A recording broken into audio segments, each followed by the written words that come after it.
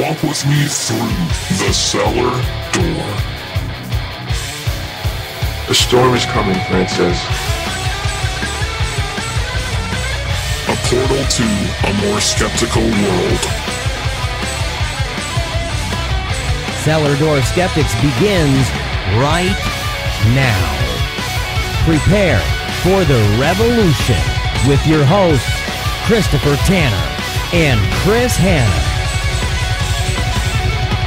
Thank you for joining in for another episode of Cellar Door Skeptics with your hosts, Christopher Tanner and Chris Hanna. Welcome back to Cellar Door Skeptics, folks.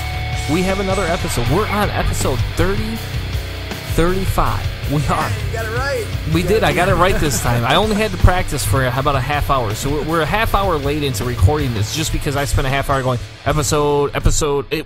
Damn it, Hannah, what episode are we on? Are we on 35 yet, or are we on 21? You practiced the number, but you just said the exact same thing that Jeremiah said, that we're Chris Tanner and Chris Hanna. So now they know doubly sure who we are. Yeah, we're the Chris's. You can call our show the Chris and Chris. Instead of Pete and Pete, we're Chris and Chris. We were talking with someone that a potential future interview and stuff. And he's like, "Wait, I thought I was talking to Chris.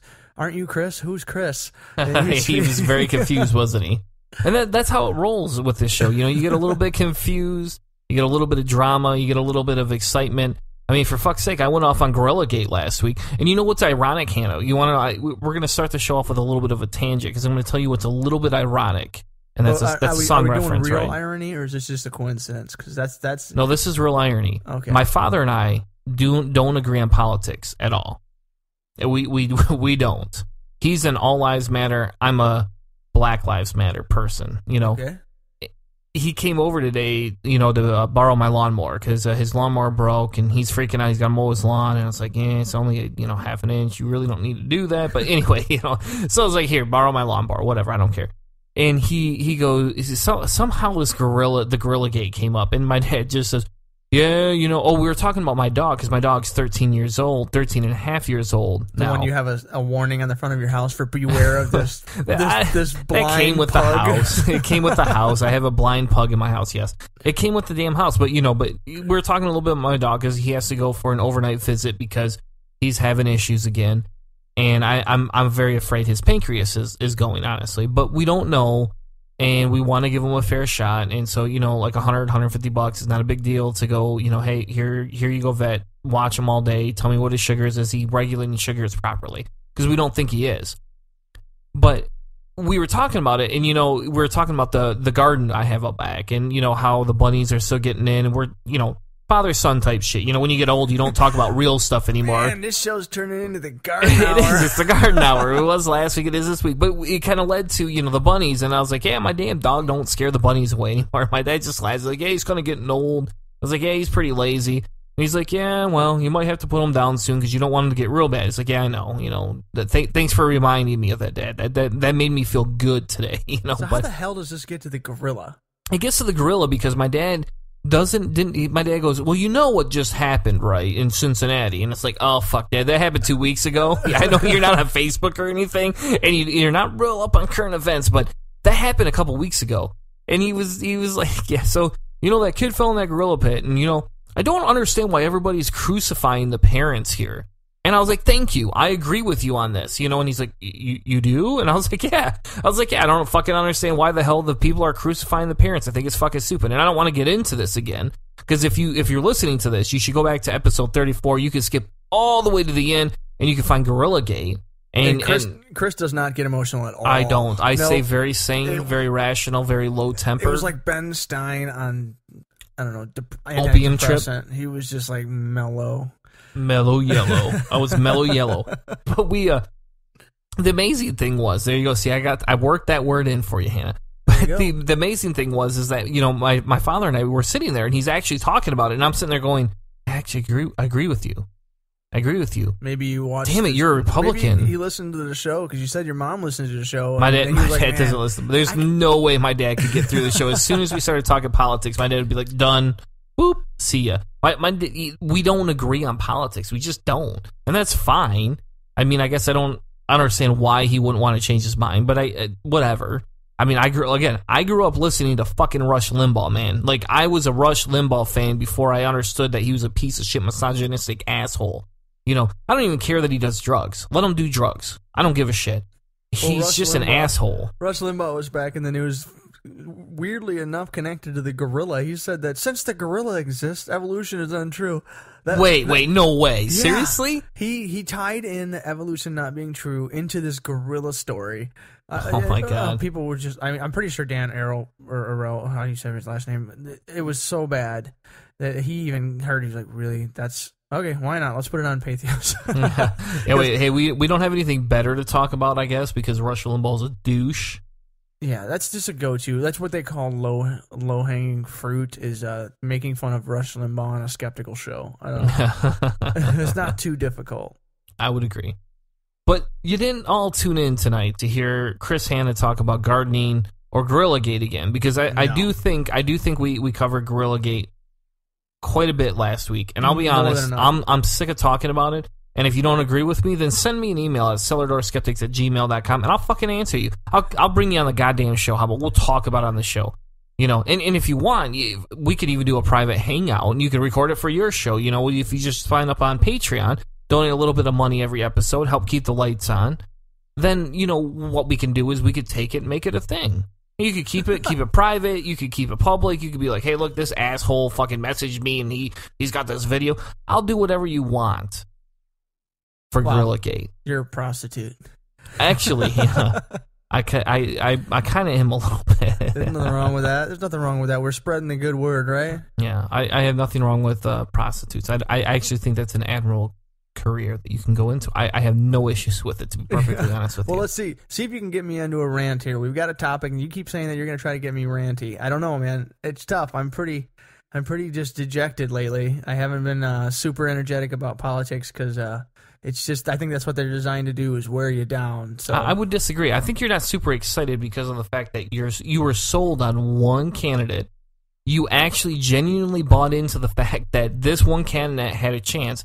And I won't tell you he doesn't have a chance in the realm of the whole time he ran. Well, yeah, but in true reality, I mean, come on, for fuck's sake. He was an independent. He doesn't have as much experience as Clinton. I mean, Sanders, great guy. I endorse his politics a lot more than I endorse Hillary's politics for the most part. But in true reality, he doesn't have as much. He just doesn't. And the media has made a fucking circus out of this shit. It's a fucking circus right now. You know, I mean, we could sit down and look at this, and we can sit there and go, you know, Hillary Clinton, Bernie Sanders, Donald Trump, and I just sit there and think, you know, Bernie's not he's not the rational one here. You know, maybe his politics fit closer to me, and I'll admit to that. His politics are closer to what I would believe would be something, you know, I could support. But that doesn't mean that this still isn't a circus and that he still hasn't somewhat bought into the hype, and he's using social media and he's using new tactics to create a wave of people that believe like him and speak out like him. And in the end, I don't think a lot of these people are understanding of the education behind what he's talking about. I think people just hear bits and pieces and sound words and are like, ooh, latch on, ooh, piece of candy, ooh, piece of candy. You know, that's how I see this.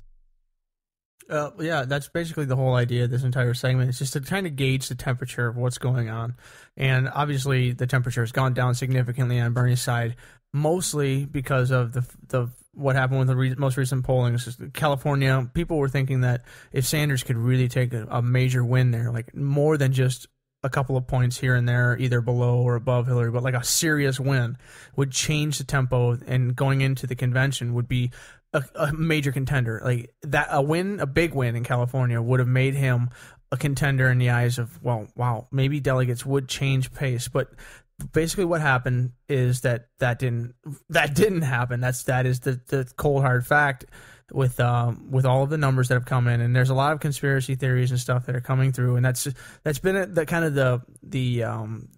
the story of the Sanders campaign with a lot of the really, really idealistic and ideologue type followers. Is we're always trying to, I guess, explain away a loss, and sometimes you just have to just accept it. Like sometimes you just don't win. And so what is the temperature here, and what is the whole point, and what are you trying to do as far as a Bernie Sanders follower now? And that's one thing I've been trying to figure out. Is I obviously, when it comes to picking the lesser of two evils, I've been doing that since Kerry. I've been doing that since the Bush-Kerry election.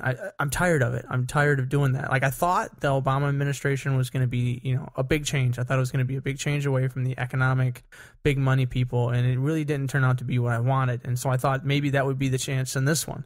And I still support, like you said too, your politics align with Sanders much more. I still support it. And I do support going all the way to the convention and pushing your agenda all the way. The reason is because of the idea of a revolution. There's a great interview that Chris Matthews and Bernie Sanders had, and essentially after Matthews bashing him for a long period of time, Sanders says he wants to change the way politics are done in the United States. And I think he's done that to a certain degree by getting more young people interested. We'll see what happens in the next few elections, the next midterm election that comes through, if there's any lasting results to this campaign cycle, blending in further into like getting the millennials more interested. But this is where we're going to disagree somewhat. I mean, this is where I'm going to sit here and stop and say, hold on a minute, right? So you're right. We both agree with Hillary, or with Bernie over Hillary for the most part in politics. But I'm going to stop you there and say, hold on. In reality, Hillary has a lot of fucking experience. Yeah, we don't agree with the big banks, but how many other fucking goddamn politicians out there are big banks, right? How many of them are out there? Are big banks?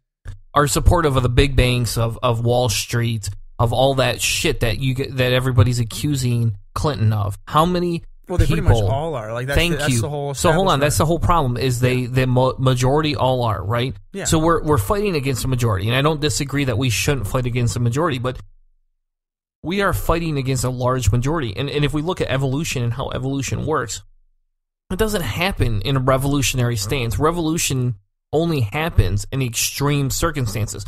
Are we in a dire circumstance right now, Hannah? Are we really genuinely in this dire circumstance where the economy is going to crash and where everything's going to fall apart and where people are going to get fucked in the ass, basically, because there's nothing for us to go on either side? And I was trying to make this a PG show, and obviously I just ruined it. You got me in a rant, and I'm trying to get you in a rant. Yeah, I know. But think about this. Well, stop. Hold on.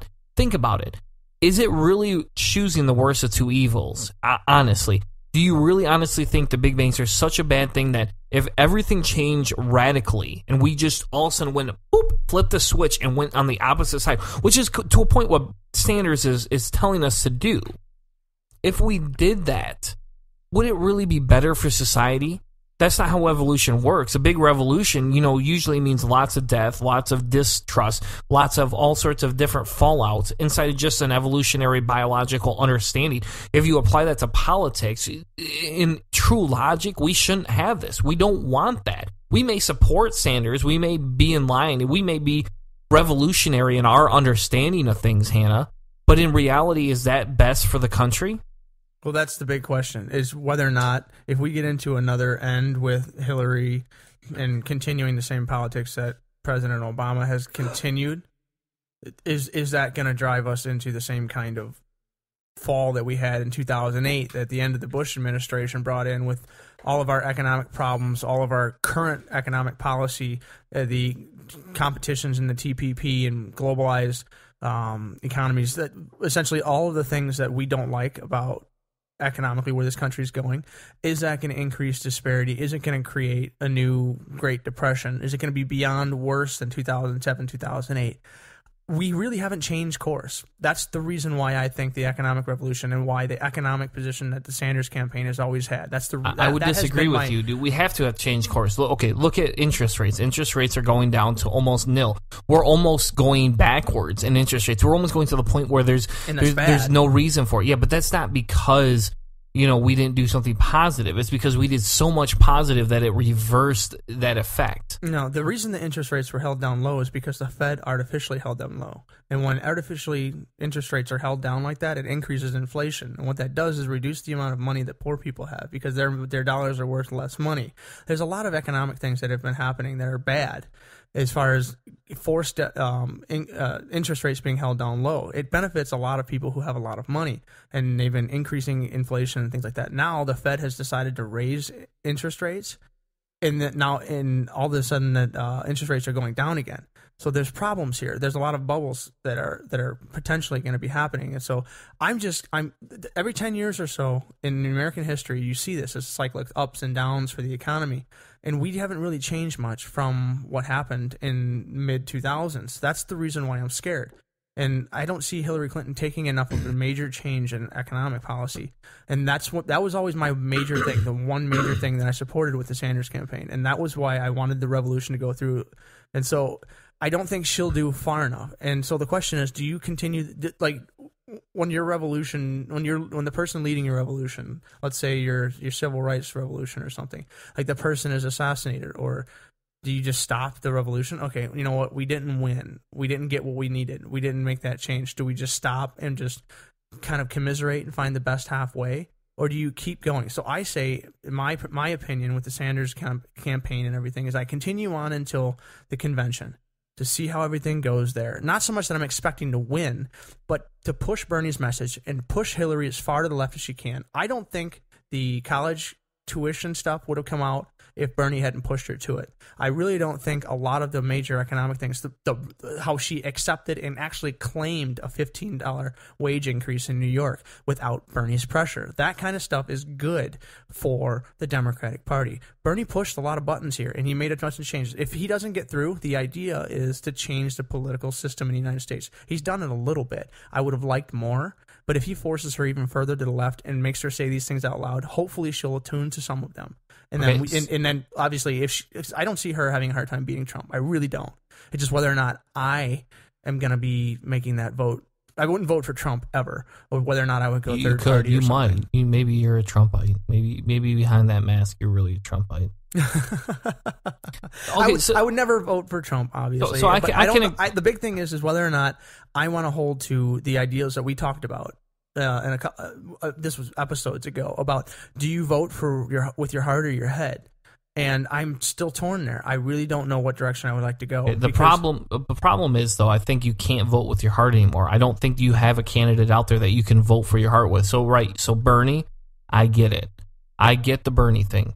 And I do agree with you. I do believe that Bernie has pushed Hillary farther left than she ever has been. In my opinion, when Hillary started, she was a moderate at best. At best. And I know you used to claim you're a moderate. Left alone to her own devices, yes, she is very centrist. Yeah. And I get that. And I don't disagree with you. I think she's a little bit more left than Obama was, honestly.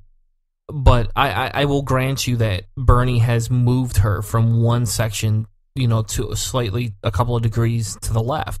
I'll grant that. Yeah. And I will also grant that those of us, for instance, me, I voted for Bernie over Hillary, flat out. It wasn't even a question. I did. And it wasn't because I didn't want Hillary, it's because I want to have the candidate that represents my beliefs the best. And Bernie does that. Yeah. If he's no longer in it, then Hillary is the closest between Hillary and Trump. Yes. And so that's your choice. No, I disagree with you. There's more choices. There's Jill Stein. There's Gary Johnson. Yeah, but I don't think that you either would go that far. I just assumed that you were going to go with the person who has the most chance to defeat the demon-headed orange dragon. It depends, though. It depends, and we can get into this in a second, because I think this is an important part, because Bernie recently has basically said that he will unify with Hillary. He said that. He would support her, yes. Which is interesting why he would say that, and then say that he's still going to the convention. So because he still has bills to pay, buddy. I mean, no offense, but there's still bills to pay.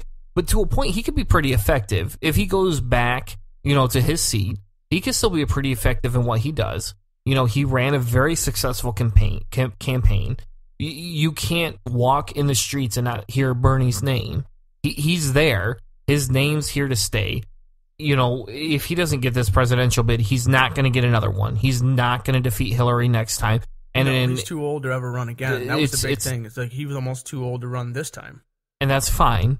But what we have to understand is that it is what it is. We're there. He's moved politics farther left, which is, in my opinion, it needs to fucking go farther left. Yeah. But that's just me.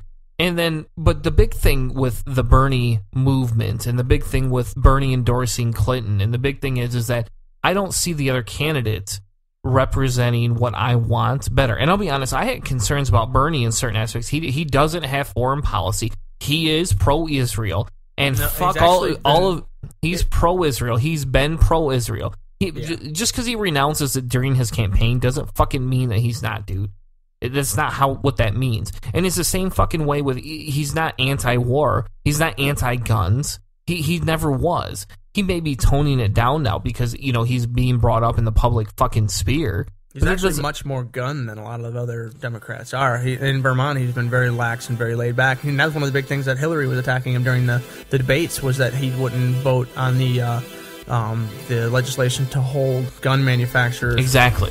And so, he's much more conservative when it comes to guns and things. Yes. Like, he's not anti-war. He's not a pacifist by any means. But I am. Yeah, I know.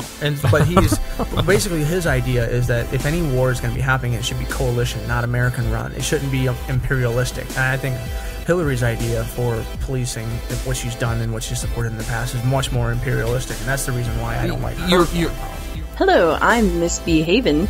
I'm Demanda Wright. And we're promoting secular feminism. And you're listening to Cellar Door Skeptics. Hey y'all, this is Tucker from the Atheist in the Trailer Park podcast. And I might live in a beer can, but I ain't no inbred redneck. And if you listen to my podcast, I'm gonna learn you something. And no, I ain't talking about how to marry your cousin and not have kids with 16 fingers and stuff like that. I actually talk about real stuff and teach people where the Bible stole its stories from. So y'all give me a listen, would you? Thank you. Hey, this is Keith. And this is Jen, and we're from Not Another Atheist Podcast. You're listening to Cellar Door Skeptics. Join the revolution.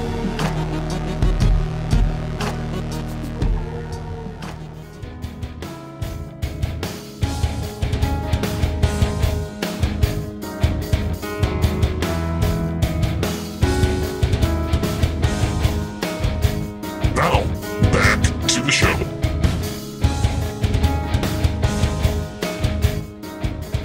You're right, but we have to stop and go, okay, you know what? It's over for Bernie. I'm sorry. I don't know why we need to get the fuck off this illusion that Bernie can win.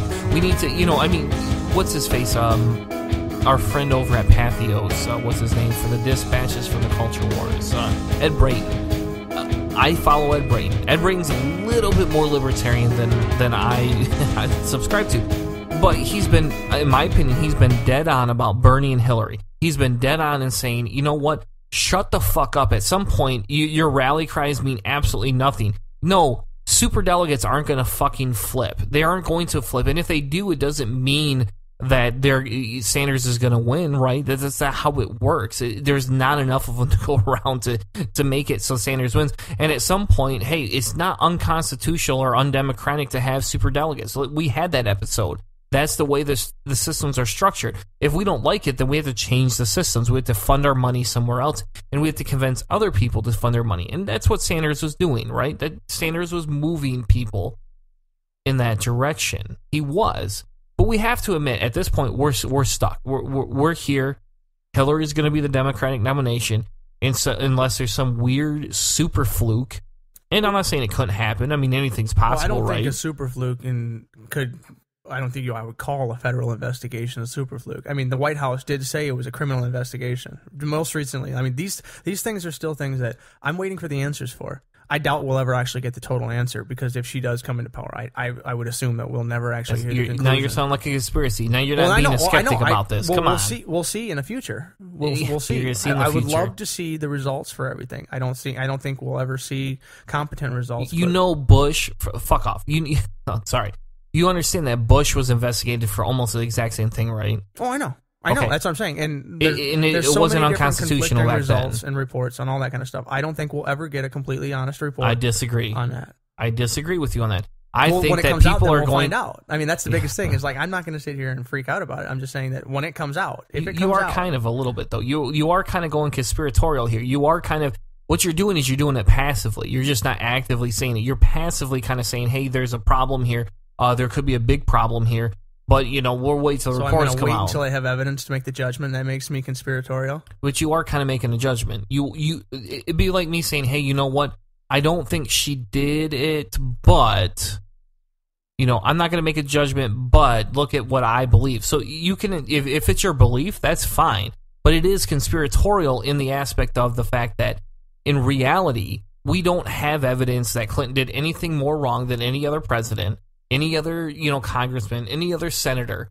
And if we're going to judge her for this, if we are going to judge her for this, then we need to fucking go after every other person. So if she did something wrong, in reality, I bet you there's probably 1,000 men that did something wrong over the past 50 years, or, well, I guess not 50 years, 10 years. And so let's stop. And so to me, it is a witch hunt. I'm sorry. If we go after her and we say, hey, this is you, and if there's 1 or 2 other cases that show there's a man that did it, then fuck that shit, dude. I mean, come on, that's picking on it. That's saying, hey, let's take Hillary down now. Let's take her out of it because we think Bernie would be less of a distraction, less of an issue, more of a, which is dumb because in reality, Clinton's going to be more of that middle road than Bernie is. Bernie's not going to be a middle of the road person. He's going to be a person that says, "Fuck you guys! Look, this is what the hell I am. I'm a conservative socialist, is what I call him, and that's what he is.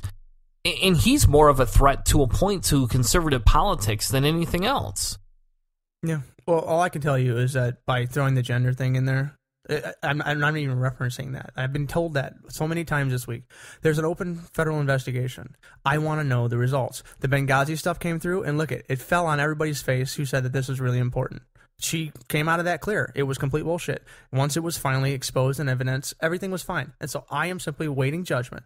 And I'm saying that, hey, there is still a federal investigation happening. So that is something that's important. I think that's important to know. Hold on. You can call that conspiratorial, and you can rant and overtalk on me for as long as you want. But seriously, I have the mute button. Yeah, I know. Well, either way, people keep yelling at me and saying that the fact that I'm supporting Bernie Sanders to go all the way to the convention is this thing that I was like, oh, because she is just she. It doesn't fucking matter that she is a woman. It does not matter at all. I am saying that there are things that I find skeptical about what her situation is as far as what she's done in the past. And I just want Bernie Sanders to go to the convention because she did not get enough pledged delegates. She needs the super delegates to get that full number to get the guaranteed nomination. Yes, she's so close to it. She can almost taste it.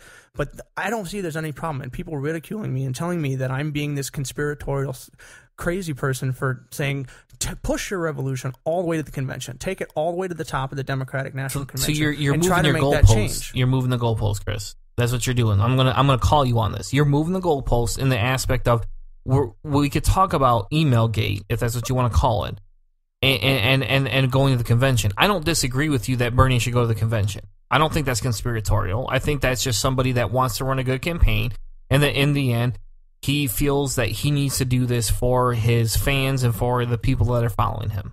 I have nothing against that. I will not donate at this point to Sanders in any way, shape, or form and give him any money at all. If he gets the nomination, I'd easily vote for him, you know, and if somebody were to call me and be like, hey, you know, if we all go vote right now or we'll go say something that he'll have a better chance, I would still do that. But what's conspiratorial and is saying, hey, there's an investigation against Hillary and I'm suspect of that, right? That I know the other investigation came out ahead, but this one, hold on, we got to hold our tongues until this. And I'm saying, hold on a second. If we were to take and maybe this is just the SJW and me being an asshole, and that's fine, and you can call me on that. That's fine. But if you look at it, Hannah, and you look at the way how it's being talked about, so what? Hillary is being investigated, right? She is. Is there other Democrats, Republicans, senators, congressmen, presidents that have all done the exact same thing? Yes or no? No. There's nobody else that's ever done that. I don't know any other major politician who took Bush. Flat out. I have an article. They took the government server with classified information and put it in their home instead of keeping it on government soil. She actually took the government server with government and classified information and used it in her house as a personal server. That's not normal. They don't normally do this kind of stuff. The Secretary of States have had their own emails, but they didn't use their own personal servers in their homes as she did. And that's the reason why there was so much trouble, is because after that, this thing went to different locations. That's the big thing. I don't know of any other case where any major politician involved with classified information as high up as she was that ever had a personal server in their home. So that's it. I have not seen it. I have not heard any other major politician that has done So that. a simple Google search right here says it brings up Bush instantaneously. Like, it's an instantaneous thing. Like, we could read every single article, and maybe we should. But that's the thing is, you can't sit there and claim this. So there's one right here, flat out, that comes up with the Bush administration. Whether it's him or not, the Bush administration is being called out for that, and has been called out for that. And that's just Wikipedia. We could go farther if you want. We can actually make a whole segment out of this next week if you would like. And that's what I'm saying is that just because of how you see it, because you see it as a different aspect as the other one, I'm telling you is what were the findings at the end? They did an investigation, and did they find anything? How about this? I don't know. I don't know that answer. Well, we could look that up. They had an Obviously, they didn't. And there was a conclusion. Yes. I'm simply saying, wait for the conclusion. And hold on.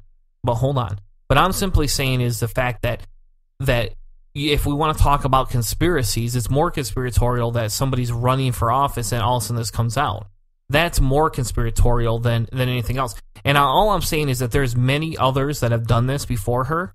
Many other people that have done these similar tactics before her. And we can't sit here and go, okay, well, let's focus on this person and not the others. And it is wrong that we go after this one individual versus others. And it is fucking wrong. Because she's running for president and everyone else isn't, though. It doesn't matter. That shouldn't fucking matter. It shouldn't matter that she potentially broke the law? No, not if she's running for president. You're under higher scrutiny if you're running for the highest office in the country. I don't give a fuck. If you're a fucking congressman or a senator, period, you should be under the same exact scrutiny. To me, it doesn't make any fucking difference. You're influencing law. You're influencing change within our society. No, it shouldn't make a difference. And yes, it does feel a little bit fucking sexist here in this realm, to me, for the fucking goddamn person to go, oh, you know what, it's Hillary. And guess what? Hillary is being demonized. Not just by the left or the right. She's being demonized by many people. It's not just... Listen to Joe and Jeremiah's show, Paleo Radio, for fuck's sake. They went after her on the email server thing, and they ended up being wrong about half of the shit they said. Flat out.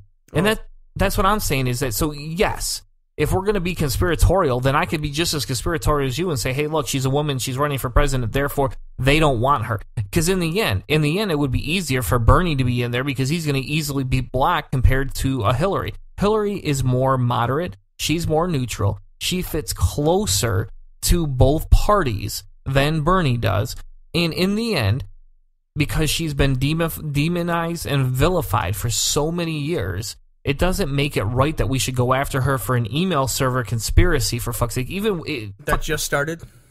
That just randomly started. It says right here that in 2009, National Archives and Records Administration expressed concerns over possible violations of normal federal government record-keeping procedures at the State Department under Secretary Clinton. I mean, this is a website from Politico written by Josh Gerstein. And these types of things, I'm telling you that this is not just this, it magically appeared just during the campaign. So, I mean, we can agree to disagree. We'll probably never find a solution. I will never agree to disagree with you because I think that's a stupid word. I just want to know what the result is. Who gives a shit? In the end... So, if the result is, okay, so she gets everything, and the result is, yes, she did break the law. Then what happens? Because to me, when we look at it, everybody fucking breaks the law, Hannah.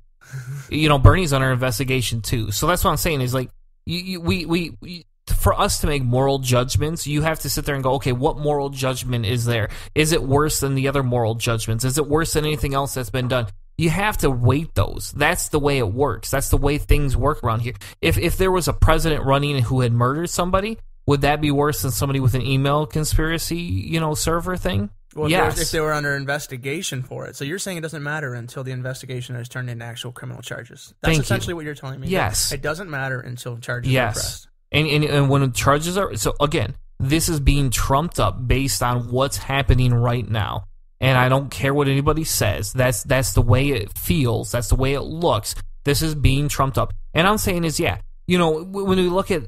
We could take the secular movement, for fuck's sake, and we can compare it. And we have somebody that you and I both fucking worked with that we know there was some bullshit that went on, right?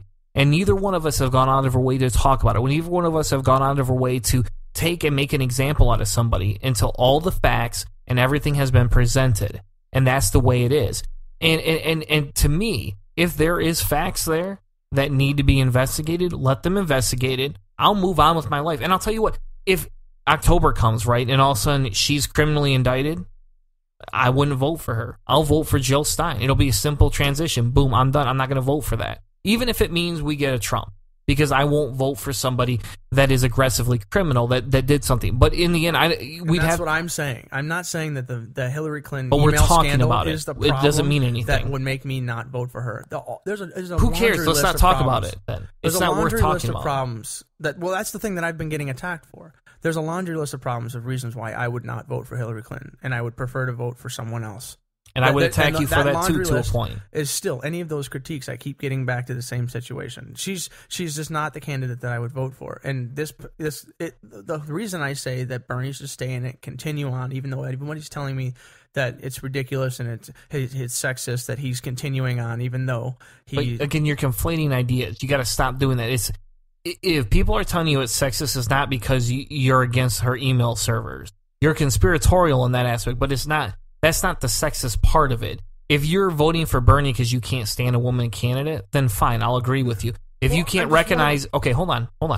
If you can't recognize the fact that she does have a lot of experience in the government on both the foreign and the national side, on our side, on the home side, whatever the hell they call that, Yeah, if you can't at least I don't disagree with that okay. at all. She is incredibly experienced in the establishment that exists, and I don't want the establishment to exist. And that's fine. I want fine. to change it, and so that's why I disagree with the majority of the things that she does. I mean, one of the articles that you included that we'll actually be sharing with everyone is from CNN Politics, and at the end of it, it's essentially saying that it's kind of covert sexism that Bernie Sanders is continuing on.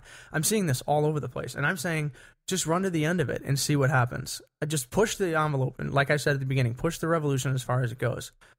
Trying to change the political system, and everyone keeps dogging it because it's male versus female. If Elizabeth Warren was in the exact same position as Bernie Sanders and losing by as much as Bernie Sanders, I would tell her to continue on in exactly the same reasons, with no philosophical differences or changes in my perception at all. She is very similar to him, and I would feel exactly the same way I feel towards Bernie Sanders as I would for her. So why is that argument all of a sudden, because he's a male? That's the reason why some of these arguments are happening, and I find that that's where I have a problem with, and that's when people accuse me of that for the same thing. It's just like, listen, the gender thing, I get it that we have problems in this country, but that doesn't, in my eyes, in my head, is not part of this at all. I'm sad that it's a part of the rest of the world, but for me, it could be Elizabeth Warren in the exact same position. So am I doing the same thing by saying that Elizabeth Warren should push to the end and push to the convention and try to change the shit out of the system? I don't think so. And so, I'm going to disagree with you on that in some aspects, because I'm not going to tell you that Bernie pushing to the end makes you sexist, but I am going to say that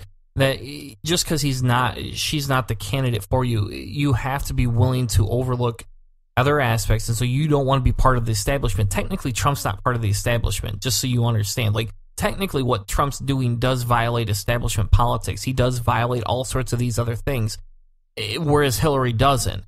And there's a huge difference between Hillary and Trump. There's a huge difference. I mean, we can argue all day long about how she's big business and how she's big bangs, but she's very anti a lot of the things Trump is. She's not going to build a fucking wall. She's not a racist. She's not going to, be against same-sex marriage in the same way he is. She's not going to be against transgender laws the same way he is. She's not going to be against, fucking abortion and be a pro-lifer the way he is. And those are basically straightforward things. And hold on though. You're right. But to a point though, what you're saying is that your belief in that you want an anti-establishment politics, that you want to be the anti-establishment, is more important than breaking the ceiling and putting a female president in office. You're saying that that's more important. And that's fine if that's the way you see it, and you're welcome to your own beliefs. But if people do call you out for being sexist, you do have to admit that her politics, let's just say 50% align with you in what you would believe, and that to a point, sometimes breaking that ceiling is more important than moving society forward in a socialistic way, because if we jump too far forward without bringing everybody else with us, it's just going to be a bunch of us white men sitting around, just like they did when atheism became a thing. And it's just going to be a bunch of us white men sitting around going, yep, hey, glad you made it out. good for you. And you do at least have to acknowledge that point, that there is a valid discussion that can be had about breaking the ceiling and putting a woman in office. And she does hit 50% of your politics at minimum. Okay, so the breaking the ceiling thing is an important factor. The most important thing to me is the economic position for the entire campaign. That has always been my most, that the one topic that is the one for me. That is the one that I drive through. And if there was any other thing that would go past a candidate that would keep us out of economic peril, then yes, obviously the most progressive candidate. And she would be up there for women's rights and stuff like that. I'm not debating that. I'm not saying that breaking the glass ceiling is not incredibly important. I personally think for the health of this country that the economic problem and solving the globalization stuff and making the workers not have to compete against Chinese slave labor, I think that is more important than breaking the glass ceiling. If we do break the glass ceiling, let's say we did, what did we do 2 elections ago? We broke the glass ceiling with an African-American president. That's awesome. That's great. But what happened? The exact same political situations that happened before him continued. I would disagree with you. There have not been a bunch of major problems. Obviously, we switched over from a Republican and a conservative presidency for 2 terms to a Democratic presidency for 2 terms. But economically, we're looking at the same kind of thing. Trade agreements that are detrimental to society, problems with policy and things along those lines. So to me, it's still the hyper economic situation is what is the big driving force for me on this one. And so I would put that higher than breaking the glass ceiling there. And that's fine. And you're welcome to your opinion. And that, folks, is exactly why I'm probably a little bit more socialistic and liberal than Hannah is on some points here. And that's fine. And we are not going to agree to disagree, because I don't like that terminology anymore, and I disavow it. And you're welcome to your opinion. And that's the whole point of Cellar Door Skeptics, right? You gotta get a little bit of both sides. You gotta get a little bit of somebody and a little bit of somebody else. And without that, it wouldn't be the show that it is. So thank you, Hannah, for your opinion on this one. So we're gonna close this segment out, because I think if we spend too much more time, Hannah's gonna throw a glass at the back of my head. And if you could see the picture of that wouldn't be any fun. So make sure you stick around, because we have more Cellar Door Skeptics, and we're going to talk about a little bit less controversial topic and go into talking about technology that's going to break the language barrier. And then we're going to end with Hannah's most awesome science segment. After last week, and I got to stop a second here, because we did a very science-heavy episode last week, didn't we, Hannah? Yeah, well, we're going into 2 science topics here. We are. Like electronic, automatic, super-duper translator brain computers, and then we're also going to go into black holes not eating information anymore. We are, and I'm sorry, and maybe it's just because I go through phases and I'm bipolar and I'm all sorts of crazy and shit, but all of a sudden I'm on a science kick, and it just seems like Hannah's like, yeah, we got to talk about the Trump and Bernie thing and the Hillary thing. It's like, no, I want science. And he's like, well, hold on, we got to be a little bit more fair to those listening. So we're very sorry for a very long political rant, but it was due in the making. It was due in the making. We had to get it out. And now we're going to go back to the Cellar Door Skeptic science segments about talking about the future in translation through technology. And then after that, we're going to talk about black holes that don't disappear. Make sure you stick around, because we'll be right back with more Cellar Door Skeptics. This is Ishmael Brown, the HNIC from the Angry Black Rant podcast, and you're listening to the Cellar Door Skeptics. Hi, my name's Callie. And I'm Ari. If you're like most of us, you're very concerned about the gay agenda's plans for world domination. Are you tired of seeing glitter all over every damn thing? Do you hate rainbows as much as any other red-blooded American? Then we have the answer for all your baseless fears and unjustified paranoia. Presented exclusively on Secular Media Network, the Gaytheist Manifesto is your source for news, commentary, discussion, and debate at the intersection of the atheist movement and the LGBT rights movement. You can find us on Spreaker, iTunes, and at gaytheistmanifesto.secularmediagroup.com. If you're not ready to get in line for your mandatory gay marriage, and you're terrified of short-haired women in pantsuits, come have a listen and get up to date on their plans. You'll be glad you did. This is Trav Mamone, host of the By Any Means podcast, and you're listening to Cellar Door Skeptics. Prepare for the revolution. We have cookies.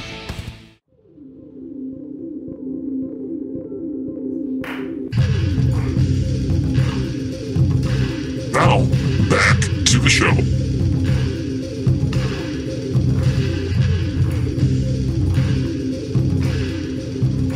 Welcome back to Cellar Door Skeptics. Thank you so much for sticking around through that Trump versus Hillary versus Bernie versus Hannah has become a sexist versus Chris calls him out segment.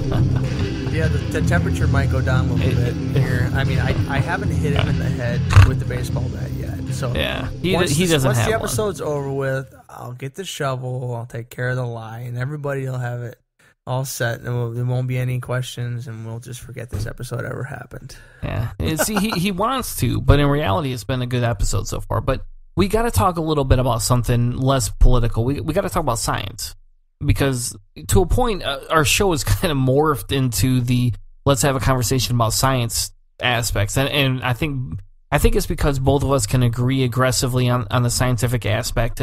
We both are very evolutionary based. We both enjoy the science aspect of it. He comes from a little bit different background than I do. I don't have the science background he has, but he has an engineering degree, and that works out very well because what it does is it provides a unique perspective to things that I may see fun and cool, and he'll be like, well, let me explain the science behind that because of this, and this. And I may find it boring at first, but in the reality of it, there's a lot to learn behind it, and I enjoy new technology, I guess, if you want to call it that. We're touching a bit on the hearing stuff too, so like that's true. I mean, it's an interesting perspective from a person who can't freaking hear to be able to talk about the new technology that can translate in your ear. So I really do think this is a cool topic. We're not just going to talk about the in your earbud type translation stuff. There's a bunch of really cool stuff out there, and I mean, I thought this was going to be like, hey, let's review this technology, but we're gonna get deep. We're gonna get deep and talk about life, the universe, and everything, and how Hannah has decided to support Trump. But besides that, so there's a article on telegraph.co.uk called "Groundbreaking Gadget Claims to Fit in Your Ear and Translate Foreign Languages into Real Time." And on a base level, you just sit there and go, well, that's kind of cool, right? I could travel the world. I could go to Europe. I could walk through Romania. I could go to Italy. I could go to Russia. I could go to Japan. I definitely want to go to Japan. I could go to China, and I'd be able to hear what they had to say. Is this thing wirelessly connected, or is it just like smart enough that it has all those languages kind of built into it? That's the big thing for me. It's wirelessly connected. They compare this gadget to the Babelfish in Hitchhiker's Guide to the Galaxy. I love the Hitchhiker's Guide. Yeah, and it's funny because they call it the Babelfish, and we all, if you've come from the upbringing we've come from, you understand why they call it the Babelfish. You have come from. I've come. All right, fair enough. I always thought languages were cool. I didn't think that some God said you can't have multiple ones. Some very narcissistic douchebag was kind of screaming about people kind of climbing up there, and they all talk the same way. I better fix that quickly. So yeah. And so, the nice thing about the Babelfish, right, is, it's small, it fits in your ear, along other things, it feeds on brainwave energy, blah, blah, blah, blah, blah. That's the one in the book, not the one in real life. That's not the thing that you're going to stick in your head. That's not the thing, you're not going to stick a fish in your head. It's not going to drink your brainwave energy. It's not going to be like the second episode or the second movie in Star Trek. You're not going to have something dig a hole into your brain and kill you. That's how the Walking Dead started. Everyone put the Babelfish in their ear and ate their brains. Fair enough. But the product they want to put in there, they call the Pilot, it's $129. It's cheaper than a cell phone, right? And what it says is it works by connecting two different people speaking two different languages and translating what they say right into your ear. It's basically like a smart earpiece capable of translating two different languages at the same time. And the company that's made this is called Waverly Labs, and they've developed the technology on their website by saying this little wearable uses translation technology to allow two people to speak two different languages but still clearly understand what each one is saying. And if we just look at a base level in terms of traveling and seeing the world, if more people had them, this is genius, right? I mean, for $129, you can go to most cities and be able to speak the language or understand the language that's being spoken and speak back back and they can understand you. You're going to break language barriers, what is one of the major causes of third world countries, and I guess that's probably the improper term. I think I was told that was the improper term, last time we had a goddamn conversation. But what is it going to do? It's going to fix that language barrier or allow you to continue to speak your own language and your own integrity. So it doesn't mean that we get to go to, I don't know, let's say Germany and be like, oh, you can't speak German anymore. You got to speak English. We can now be intersectional and have this conversation and be like, all right, here's an earpiece for you, here's an earpiece for me, let's have a conversation. Yeah, we can cheers at a German pub and drink pints together.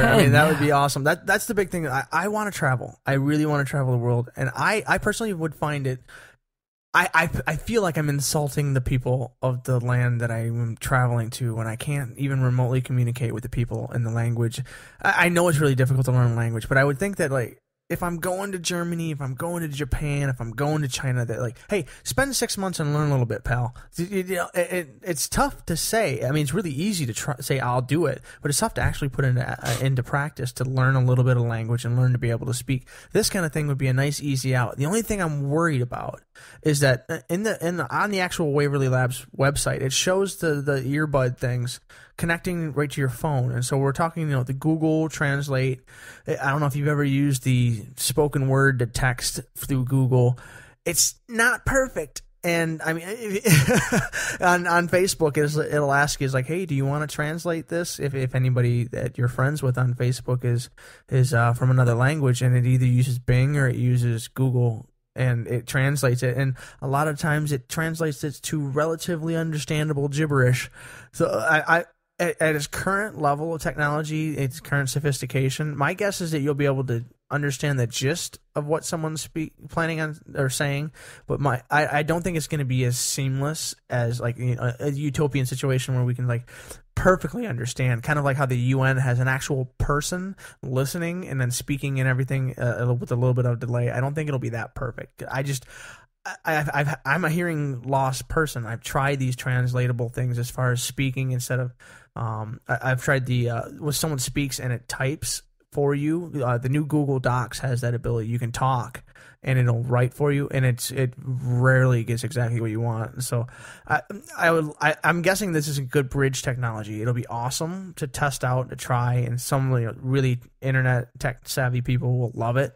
But my guess is that there'll probably be 1 or 2 generations this will be like troubleshot. It'll be perfect and work incredibly efficiently. Yeah, but that's the way technology works. I mean, this is groundbreaking, and so yeah, you're right. Could we travel the world and be able to be appreciative of that culture without having to learn another language? Because you're right, and it's funny because the intern at my company, his second major is German. Right? His first major is international business management, and his second major is German. And him and I actually were talking about this week. We talked about this, and I said, it's kind of funny. There's this new technology come out for $129. I can stick this thing in my ear, and he goes, yeah, that's not really fucking funny, right? And I was like, why? And he's like, well, I've spent $20,000 on my education, and I'm going to be able to actually fluently talk in German because of this. And it's like, okay, fair enough, right? If we're looking to the world and we're looking for what he's looking to get into, I mean, he wants to go work in a business and be able to translate, for other companies, right? That's what he wants to get into, and I don't think this is going to replace that. No, this is still a ways away from being able to replace a human that's pretty sufficient and completely fluent in a language. The machines aren't ready to rise. They're not that intelligent and that sophisticated. People will still be significantly more useful when it comes to full-on translation. This is the way I see it. This is kind of like a help you function in another culture. This is good enough to get you to the point where you can talk and get into a taxi cab, talk with someone to get a hotel or something. I don't think this is going to make you an aficionado in language and for culture or whatever, but it'll help you with the bare necessities. But doesn't it open the door though, Hannah? I mean, and that's really why I'm interested in this. And I know you kind of mentioned, hey, this is good for those that are hearing impaired, right? Because to a point, and we can expound on this in a second, if it can start translating languages, at some point, will it be able to translate brain waves? Will it be able to help people who are hearing impaired be able to hear better in some different aspect? Because to a point, that's all that those hearing aids are doing. They're just taking sound waves and creating things digitally so you can understand it. They're just breaking code between your brain, the sound waves, and different aspects of life, right? It depends on the kind of hearing loss you have. Like, my hearing loss is nerve damage, and so essentially all of the pieces function properly. It's just the connection to my brain that doesn't function properly. And so it would be like someone who is losing their vision because of optic nerve damage. That isn't so much a new glasses, a new lens situation. It is that there's something functioning improperly in the connection and the wiring. And so even if the best functioning, translating, super hearing aid, speaker, whatever, was beyond anything that anybody can handle, if it can't get from my ear to my brain, no matter how good the equipment itself is, the wiring itself is faulty, then there's no way I'll ever actually be able to hear any better than a certain level. Yes. So, like, even with my great hearing, like, my hearing aids are pretty good, and we talked about this before. Like, they're expensive for me, like $3,500 a pair. Now they're around $5,000 to $6,000.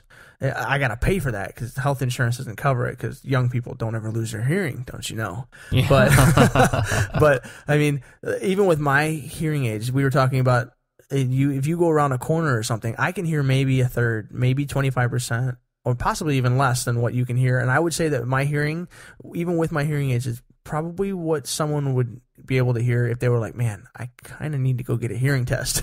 I'm missing like 30% of what I'm being told or what I'm talking with people. So I'm curious to see what new technology will, but I'm also biological in my situation. Yeah. So, and you're right, but the difference is what this technology opens up, in my opinion, is it opens up the no, hold on, no.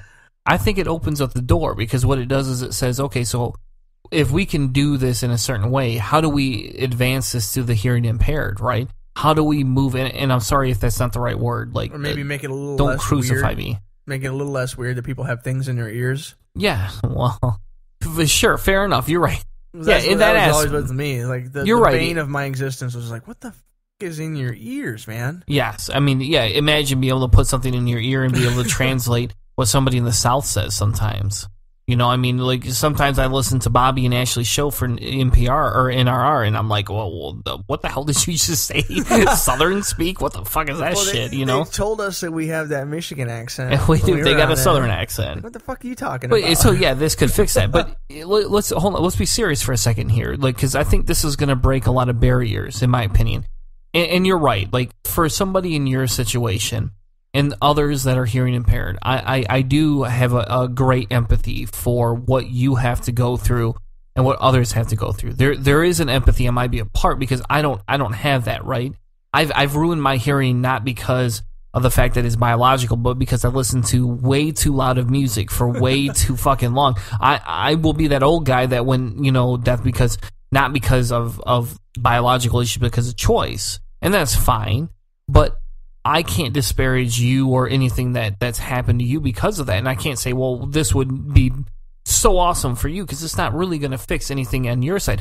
But what it does is it opens up that technology to say, okay, hold on. If we can do this here, how do we take it to the next level, right? So once this is accomplished, it allows and frees up people to go on to the other side and say, okay, hold on. So there is a biological issue. You know, your nerves are damaged. You're not able to hear because the wires between the two aren't functioning. How do we repair those wires without doing extensive surgery? And maybe it is transplants. And honestly, I'm a transhumanist in some aspects, and I'm not opposed to you getting biological, you know, transhumanist ears where you have mechanical ears that can help you. Stem cell stuff from South Park going here. There you go. Now, I guess a good parallel would be to the next technology that we were talking about. It's basically just using the cell phone to take an image of a menu in another language, and it'll translate it on screen, real time for you. This would be something that someone who you wear glasses, a vision impairment. This Even if you can't see the screen very well, you still can't see the translation of it. So I mean, if it could talk to you, maybe you would be able to hear it. Like if you could visualize it, and then your phone would speak to you, like some devices can or whatever. But this other technology is essentially you can take a photo or just hold your camera up to a menu in another language. Most recently, the big thing that they're able to control and connect to Chinese and other dialects in Chinese, which huge market there. This is real-time technology. You can point it at a road sign. You got a direction. You got a language. You got this to me, I think would be a more useful tool for basic travel than the in-the-ear understand other people, because this would be cheaper. It's cheaper. I mean, I already have the phone. I download this little tiny app and I'm good to go, as opposed to putting the earbud in. The earbud's still cheap, but this is like what was this app? It's like I don't know, like $14 or something. Yeah, it's just so this is really cool. This real-time stuff. I didn't know that Google was able to do this. And I agree with you. I think this is in my opinion, this is a pair mate to the other one, right? And I think if we look at things, right, and we look at things on a deeper level, you have hearing loss, you have nerve damage, you're not able to hear things. For you, this app is probably worth more 17 times more than what that hearing aid thing would be. And for me, I could probably use either one, and whatever one would come more naturally, would work better with my personality, would be what I would want. I would probably buy the hearing translation thing, because for me that would be more beneficial than reading on the screen. Or you can get all of them and be the most seeing, hearing, translating human ever. Fair enough, but I wouldn't want to do that. I mean, I don't need an edge up over anybody else. But what I think is neat, and I think this is the neat part of this whole thing, Chris. The neat part is that, and yes, it's a little capitalistic, is that companies aren't just looking at one niche here, right? They're not just looking at the earpiece. And if they do look at the earpiece, there's another company that's looking at the language piece. And I think that's what's genius here. And to a point, you make an extremely fair point. As much as I want to disagree with you just because you're anti-Hillary, as much as I want to disagree with you on that part of it, you make a very valid point that this text thing, outside of those that are vision impaired, this makes more sense. It's more logical. It's a cheaper device. It's a cheaper app. It'll be able to be upgraded based on improvements easily, quickly, and cheaply versus a hearing aid that is going to be really hard to, fix, right? Yeah, well, just remember that Bernie wants everyone to have this, and Trump wants to build a wall around it. And Hillary is just saying, hey, I'm in the middle, guys. I don't really want to... Hillary's siding with the people who are going to make money off of this. Well, then in that case, then you should be more than grateful, because in this case, capitalism has won out. Because in essence, that's what's driving this. We're not saying is, well, there's more hearing impaired versus vision impaired or vice versa. And we want to go with everybody. We want to help everybody out. And as a humanist, that's where I stand, right? And politics aside, as a humanist, how can we make life easier for everybody else? And we have to acknowledge that there is disabilities that happen. And we do have to acknowledge the fact that those of us who don't have the disabilities have to be sensitive and work towards helping those. So if there were 7 billion people and one person had a hearing disability, okay, fine. But that's not the case. We're looking at large percentages of people have hearing or vision loss disabilities, to the point where these apps, these hearing devices, they serve a purpose, man. They do. Can really increase someone's quality of life. If you could think about, like, let's say, you work with people that speak other languages. They have dialects and stuff. We do. If I have to talk with someone, surprisingly enough, the Spanish language, depending on where they're from, it's very difficult for me to understand when they speak English. I have a really difficult time with Cubans. I don't know why. I live next to a Cuban. It was insane. I played on a Spanish-speaking baseball league in the Grand Rapids area, and it was insanely fun. A lot of the Mexicans, the people that actually from Mexico, I could understand really well. I could understand the way they spoke quickly, but Dominicans and Cubans, just no chance at all. It was unbelievable the way they twisted and moved things around. So I could potentially ask them, speak Spanish, and let this little doohickey do the deal for me, and then we could communicate or whatever. So like these kinds of things are really cool. I think it's awesome, and I would love to see where it goes. Well, I guess we could just keep an eye out for when the technology comes through, and if we ever manage to get a hand on it, when we get real big, maybe they'll send us one to test out and sample. Yeah, when President Obama or one of the congressmen or the Pope, for fuck's sake, yeah. And if y'all don't know the reference to that, you should go back and listen to some of our older shows when we claim high priority figures may at some point. No offense, Hitler. Well, no offense, Hitler. Jesus. But as we wrap this segment up, because I don't want to spend too much time on this, I think what's going to happen, and we talked about glass ceilings earlier, but what I think will happen with this technology is it's going to bring a better quality of life to people. It's going to bring a way for people to connect on a different level than we've ever had before. And I think what's important, if we want to look at it on a humanistic side or on a capitalist side, is almost similar. On a humanistic side, we're going to be able to bring our fellow humans together. We're going to be able to relate better to each other. We're going to be able to understand things in different quantities and qualms than we ever had before. And maybe it'll lead to more infighting. Maybe it'll lead to more unification. On the opposite side, on the capitalistic side, we have to look at how this is going to affect business. How is this going to take a hold on where we're going to go in the future? This provides opportunities for somebody like me who works for a company that is international. I will be able to work in different departments, have something like this, and it will make my life simpler. And we're going to be able to reduce some of those specialty costs that maybe cost a fortune and bring them back into line with other things. And we can argue about whether that's good, bad, indifferent. We can argue all those different aspects. But the big thing is that this technology will revolutionize how we communicate with other worlds.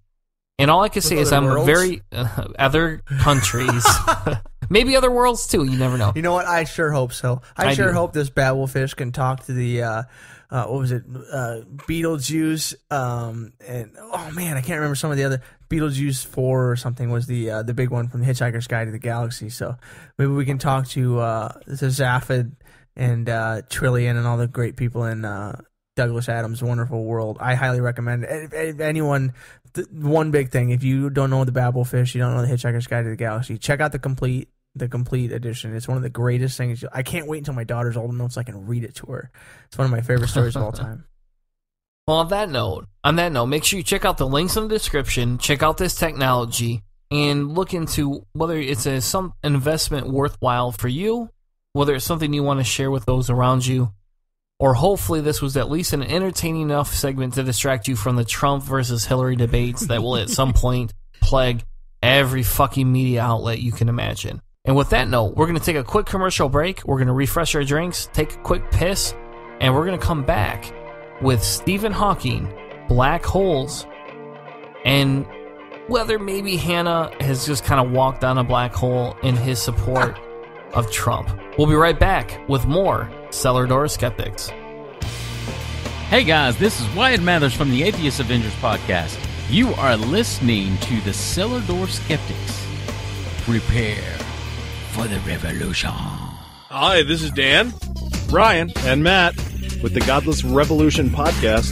We've had a lot of great guests on this show, such as Russell Glasser, Dan Arrow, Brian Fields, David Silverman, Doug Mesner, a.k.a. Lucian Greaves, and Joey Kirkman, whom we love a lot. We've also had a lot of really cool local guests. And we're a podcast that likes to fight for the separation of church and state and against anti-skepticism of all kinds.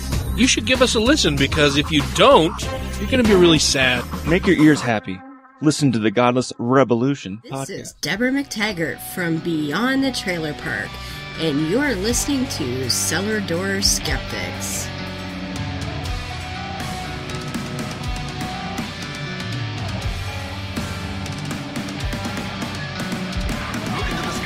Now, back to the show.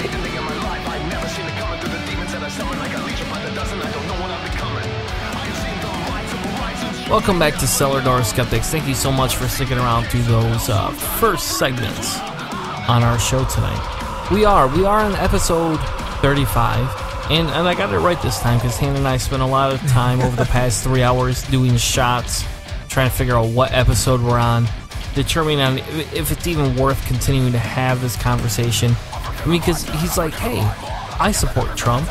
You should also.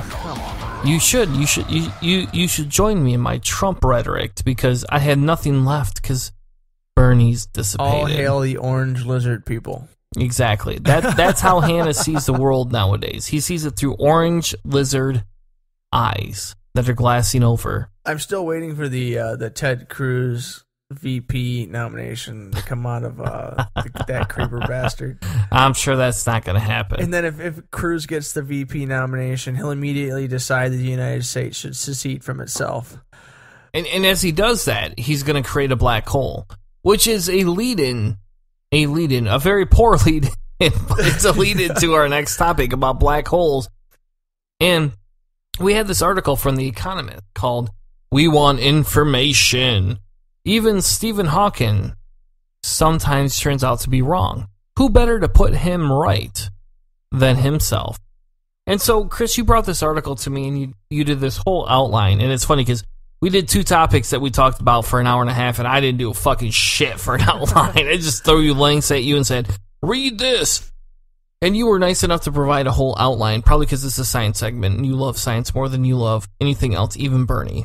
And you were like, hey, this is an important topic. Let's have a conversation about it. So why don't you lead into the reason why you picked this specific article, and let's talk about why you want to talk about this conversation.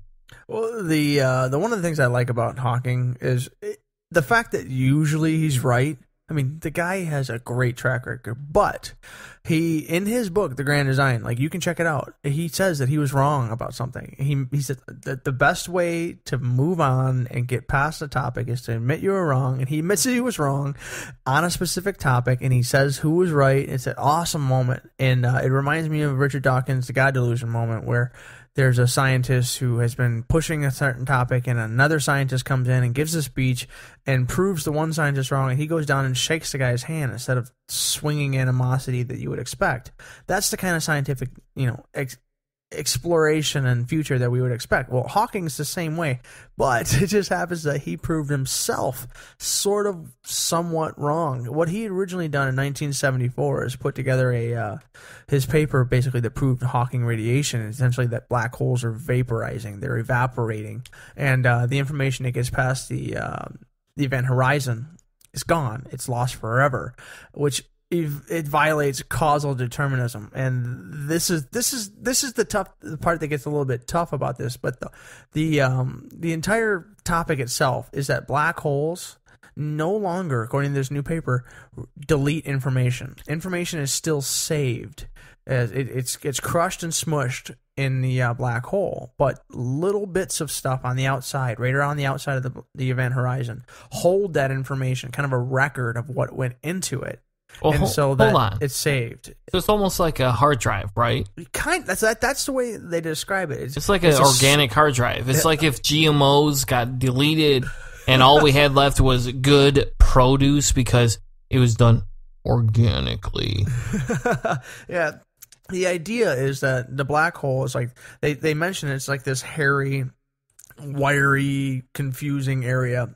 Hairy, wiry, and confusing area. That was the weird thing. I was like, okay, this is the new way of describing the event like my horizon. dog got into the litter box. Or something. Well, the black holes when they're evaporating, whatever. There's a series of things that are happening there, and there's these weird little things called soft particles that are right on the outside of the event horizon, and they're usually photons and gravitons. Gravitons haven't been specifically observed, but they're expected to observe as in relation to gravity, giving things gravity, much like the Higgs boson gives things mass.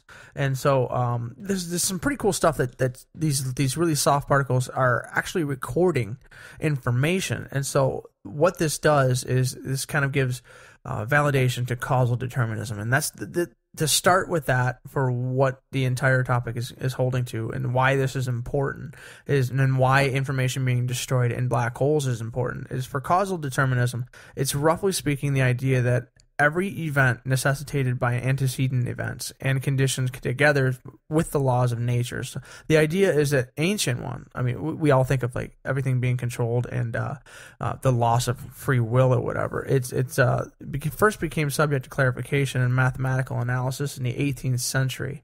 but we've been deeply connected within the physical sciences, and so the exploration of the world itself, and having any one thing in physics lead to another thing. Imagine like basic mathematics. There's no physics equations that don't expect and deal with certain laws and rules and logic.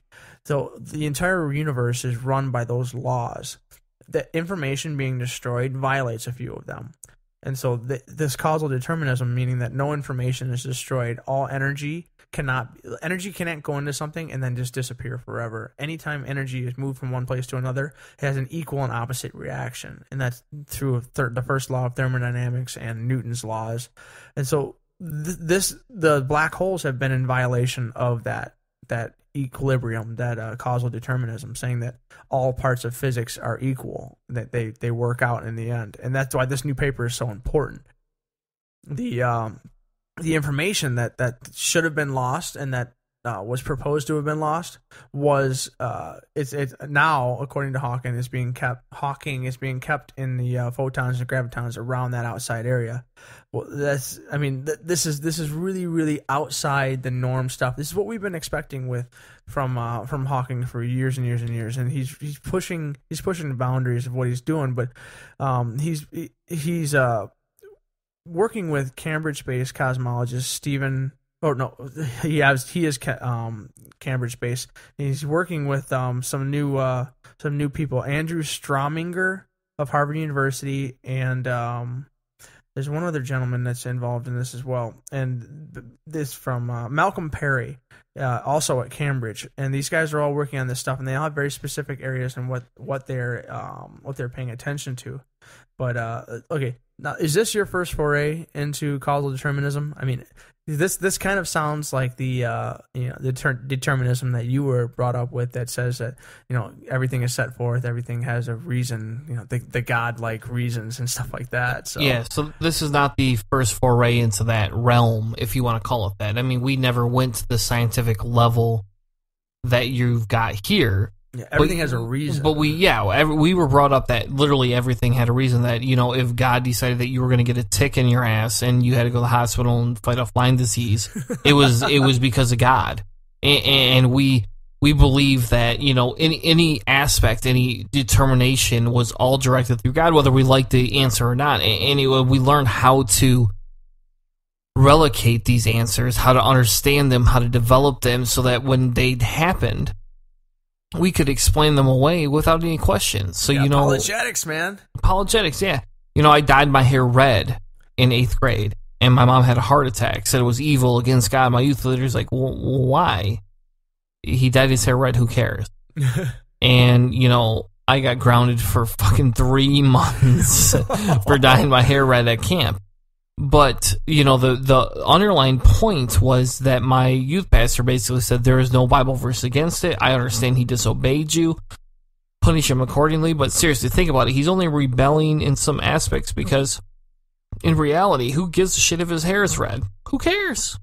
Yeah. Well, then there's the idea that, the free will and everything that God has instilled to people. Well, if he gave you the free will and the right and the ability to dye your hair in which way, what are you, or who are you to say that his idea was wrong? Well, the same kind of thing happens when it comes to talking about causal determinism and talking about the way nature runs the world. We can't have these aberrations. We can't have these supernatural puffs and pops and things. So we've been trying to figure out, I'm not part of the experimental world, but the scientists who are at the forefront of explanation and exploratory derivations of all this kind of specific scientific information and these theories, these guys they're trying to explain why there's this supernatural bump. Why is this information lost? It's supernatural in such that it's violating the laws of physics.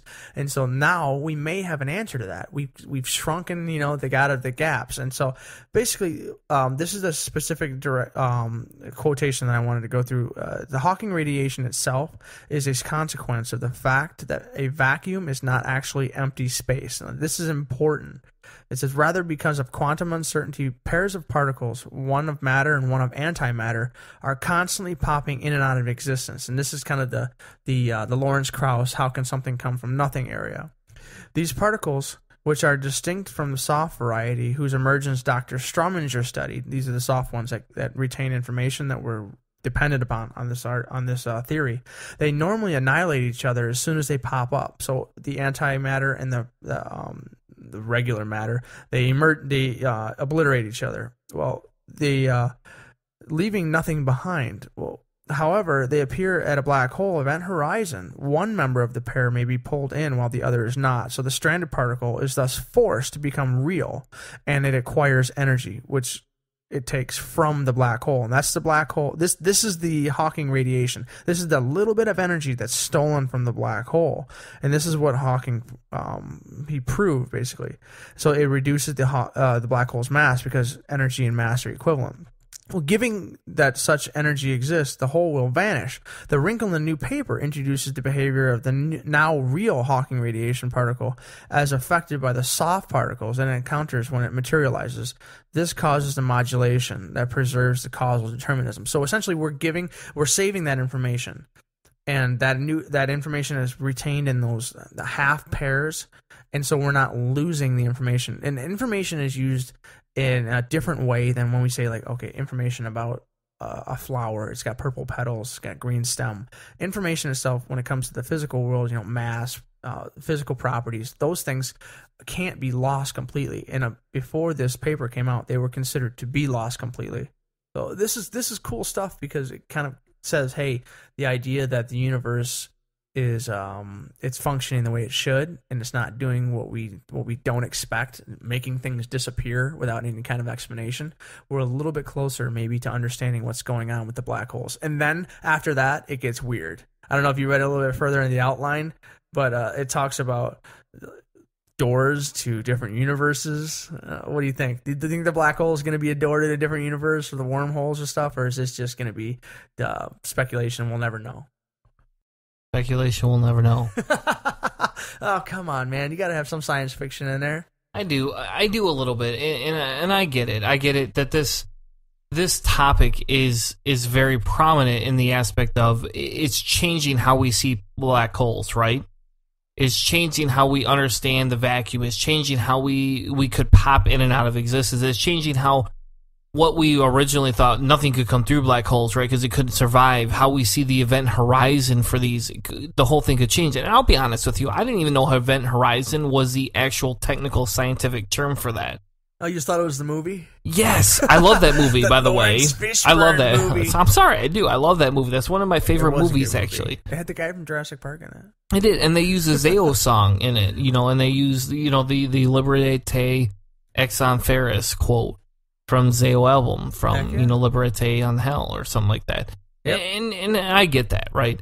So there's a consciousness and a consequence of what could happen or what they're talking about happening, right? Yeah, we're basically closing up a little. We have all of these theories, and we have all of these hypotheses, and we have all of these ideas, and so we just close a little door. We close a small space, provided that further experimental information in the future, because that's one of the things it says at the end of the article. It says that this isn't completely and totally codified into law. This isn't perfect and completed. It's the initial speculations based on hard basic math, or actually probably incredibly complex math. But this is the mathematician and the theoretical physicist coming up with the idea. Now it's the job of the actual experimental physicist to be able to create an experiment that can test this. The Large Hadron Collider creating mini black holes maybe will give us this information in the future to verify our mathematical and our physics expectations and theories and everything. So this is just, it's awesome to see that Stephen Hawking is still putting together some cool ideas and working with some really, really great collaborations. Hopefully this will be confirmed, and we'll have, like I said, one small bit of how information is not lost. We've solved that little puzzle. And so maybe the rest of the ideas, the postulations, one of the things that I've seen quoted, NPR quoted, it says that, hey, if you find yourself stuck in a black hole, don't panic. There may actually be a way out. The problem is that it might be into a different universe. We don't really know yet, but there's a good chance that your information won't be lost, at least. So I don't know. And if you go into the other universe, I mean, is it that bad? I mean, it could be, right? Well, yeah. We don't know. If a multiverse exists. It could be the universe that Donald Trump rules the whole universe. Or it could be the universe that Bernie Sanders won and executed anybody that didn't believe like him. Oh, relation to Hitler. Oh, I'm sorry. Wow, you're taking the nationalist socialism party to a long and ugly stretch there. Yeah, but in all seriousness, everybody, I mean, all seriousness, to me, this says two things. One, a brilliant mind in science admits he's wrong. To me, that's big, right? Because it's not about him. It's not about his papers. It's not about what he believes, what he doesn't believe. It's not about what he's discovered or hasn't discovered. It's about the fact that when a member of science finds out new information that contradicts or enhances old science, they develop it. They accept it. They work towards completing it, right? They work towards making it as genuinely sound as they can. And to me, that's the big point here. Like, I get that black holes is a theme of our show, obviously. I mean, we talk about black holes all the time. It seems like... man, we talked about it so much. I actually messaged Dan Batcheldor, and I was like, hey, man, any updates on your book for Astronomy Saves the World? And you got any ideas and thoughts, quips, queries, concerns on the new paper that's out? And I didn't hear back from him. As far as I know, he's back over in England, so he might be on the wrong timeline, and he's probably going to wake up in the morning and be like, what the hell are you guys talking about? But, and he will. Why are you weird Michiganders messaging me all the time? I don't want any of these photos. What the hell? We'll give you an update when we hear a little bit more about his book, and when the whole thing's out, we're going to give a review. So we'll see what he has to say about the black holes and the super duper information. Yeah. But the important part is that science is correcting itself, right? I'm telling you is that science is redefining itself. It's creating itself. It's giving itself a new leg to stand on. It's saying is, okay, I was wrong partially. I mean, no offense, Stephen Hawking isn't 100% wrong. He's only partially wrong. And what he's doing is he's saying is, hey, new theories, new possibilities are emerging. I'm going to entertain them. I'm not going to reject them.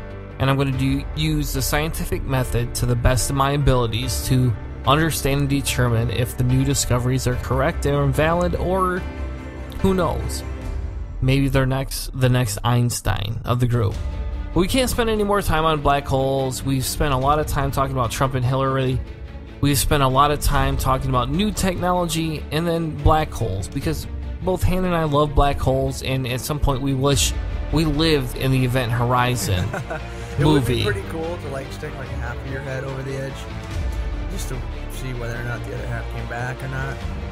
It would, but you would never know if it didn't work, so we're just not going to do it.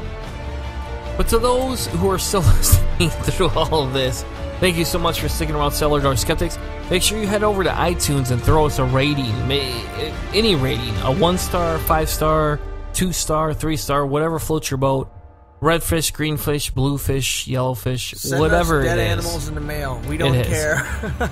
Any rating on iTunes will help move the show forward. As well, if you want to support us on Patreon, you can find us on Patreon at Cellar Door Skeptics. You can also find us on Facebook, Twitter, Instagram. I think Hannah's on Pinterest. Any place you can find social media, we're at. We're overly inundating people with fucking information. We'll spam you as soon as we're your friend. Hannah might. He's not able to control his spamming. We get banned alerts regularly on Facebook. But anyway, thank you so much for sticking around through another episode of Cellar Door Skeptics. We'll be back next week with a lot more pertinent information. A little bit about Hannah's belief that Trump is the best candidate. And we'll probably have another crazy shit Chris used to believe. Thank you so much for sticking around, Cellar Door Skeptics. And remember, prepare yourself for the revolution. Have a good night, everyone. You've been listening to a presentation of Cellar Door Skeptics. Check us out on Spreaker, cellardoorskeptics.com.